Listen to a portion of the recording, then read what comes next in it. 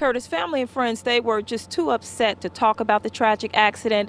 But friends, they really wanted to let people know just how generous this couple was, not only with them, but to perfect strangers.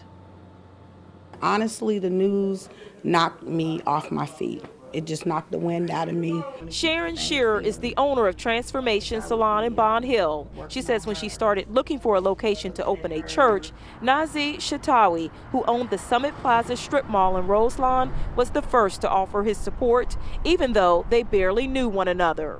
The day we met him, he gave us the keys before we even signed a lease, because he was a Christian and he wanted to do this as his contribution to the kingdom of God. Shearer says as a new church, she has struggled to keep the doors open during her ministry to help the community. She says Nazi refused to let her give up on her mission to help others.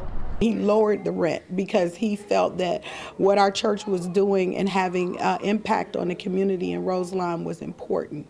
Police say Corey Wilson was driving the wrong way on northbound I-75 and plowed his SUV into their car on I-75. Abi says he and Nazi were both from Jordan and had known each other for 20 years. He was a very good guy, he was the best guy. We lose him. One of the victim's employees inside the Roselawn carryout says Nazi would feed people and share what he had with others. That was his heart, you know what I'm saying? It was just so big and humongous sometimes that, sometimes it wasn't really a comparison, because that was just something he just did naturally.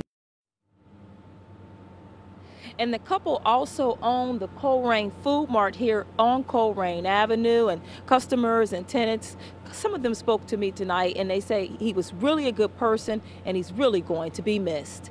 Janelle Walton, WLWT News 5.